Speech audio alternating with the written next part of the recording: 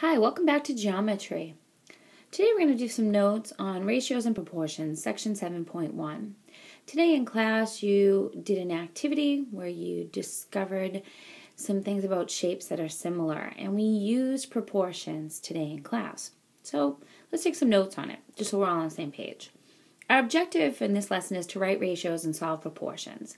It's essential that you understand you can write a ratio to compare two quantities, so something to something else. A ratio is a comparison of two quantities of the same kind. So for example, if you're going to do objects, it's object to object, or person to person, or student to student. It has to be identical dimensions. So if you're going to express a ratio of measurement, you would have to express inches to inches, feet to feet, centimeters to centimeters, so on and so forth. So it's expressed as a quantity to another quantity, A to B, or A dot dot B, or you can write it as a fraction, where it's A over B. That's three ways to write a ratio. And B cannot equal 0. So example 1, writing a ratio. Jack and Lily were rolling Matchbox cars on the kitchen floor. Jack's car rolled 3 yards, and Lily's rolled 22 inches. Write a ratio of Jack's roll to Lily's roll. Well, the first thing you should notice here is that we're comparing yards to inches. You can't do that, so we'll need to convert them all to the same thing. There are 3 feet in a yard, so how many inches are in 3 yards? So there are 9 feet in 3 yards, and because there's 12 inches per foot, that means there's 108 inches in 3 yards. So 108 inches is 3 yards. And again, that's because there's 3 feet in a yard and 12 inches in a foot. So the ratio here would be 108 inches to 22 inches. Or you could say 108 to 22 or 108 over 22.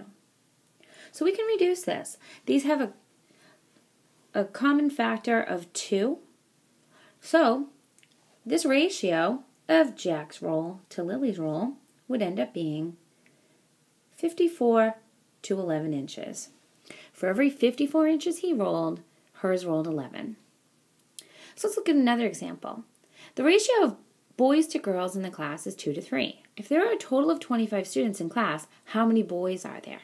Well, the ratio doesn't mean that there are 2 boys and 3 girls. It means the ratio for every 2 boys, there are 3 girls. So in order for us to find out, this means 2 parts boy, 3 parts girl. So 2, we don't know how many are in a parts boys, plus 3 parts girls is a total of 25. So combining like terms, 5x is 25, so x is 5. So every part of the 2 to 3 means that there are 5 students in each part. So if it's 2 to 3, then it means that there's 10 boys and 15 girls for a total of 25 students. An extended ratio compares 3 or more numbers. In the extended ratio A to B to C, the ratio of the first 2 numbers is A to B, the ratio of the last 2 numbers is B to C, and the ratio of the first and the last is A to C. So let's use an extended ratio here. The lengths of the side lengths of our triangle are the extended ratio 3 to 5 to 6. The perimeter of the triangle is 98 inches. What's the length of the longest side? Well, the longest side here would be this one, 6x. If the perimeter around the entire triangle is 98 inches, how do we find out what each part is? Well, the 3 to 5 to 6 means 3 parts of the whole are this side, 5 parts of the whole are this side, and 6 parts of the whole are this side. So we can add them together. 3x and 5x and 6x equals the total of 98 inches. So by combining our like terms, we're going to get that 14x is equal to 98, and therefore x is equal to 7. Well, Now we want to know what's the length of the longest side. So the length of this side, it's 6 x's, and if x is 7, then this side here is 42 inches.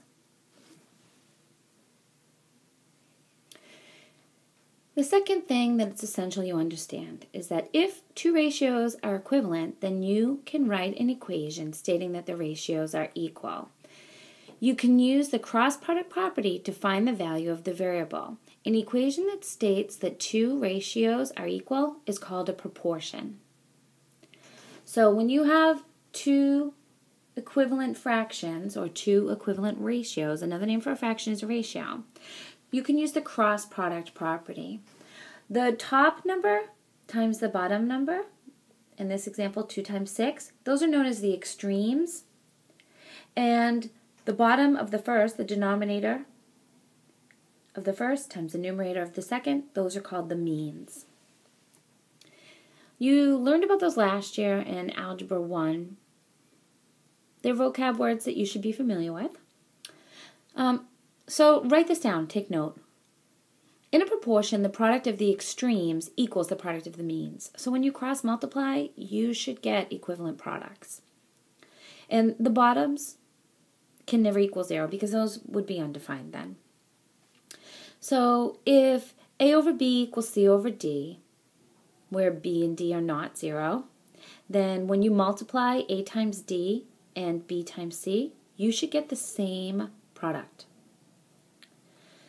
An example, 2 over 3 is equal to 4 over 6. Isn't that true? Doesn't 6 reduce to 2/3? So when you cross multiply 2 times 6, it's equal to 3 times 4 because 12 equals 12. So let's solve a proportion using the cross product property. Again, we want to multiply 3 times 27 is 81. And when we say x times x, we're going to get x squared. How do you undo squared? Yep, square root. So we want to say the square root of 81 is equal to x. Square root of 81, 9 is x. And isn't that true? If you plugged it in, 27 over 9 is equal to 9 over 3. Both are equal to 3 if you reduce them. Another example, we're going to use the cross product property here to solve for y. When you multiply, we're saying 3 times y plus 4 is equal to 9 times y. In this situation, when there's an expression on top, you need to use the distributive property. So we want to distribute 3 times y and 3 times 4 is equal to 9y. Use the subtraction property to get that 12 is equal to 6y because I subtracted 3y from both sides. Then use the division property to get that y is equal to 2. 2 is y is 2. So when there's an expression such as y plus 4, you need to use the distributive property.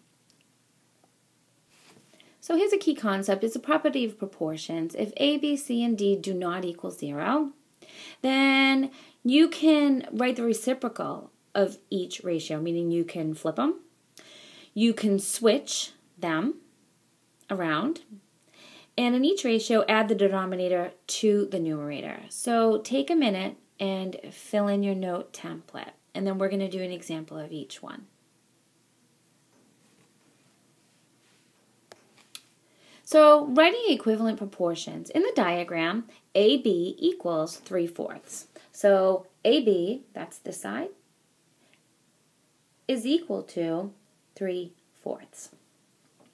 So if we flip it and it becomes the reciprocal, B over A, it would be equal to, we want to flip the second one, 4 over 3. For example, B. If we had used the cross product property, we would have said 4A. So then on the other side of this equation should go 3B. Let's take a look at C. If the second ratio is B over 4, what do you think the first ratio would be? The second ratio is B over 4, so the first ratio should be A over 3.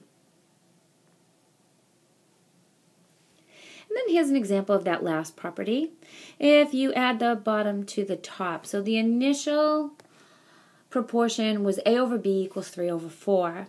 Well, if I add the denominator to the numerator and have A plus B over B, then what would I have in the second half of our proportion?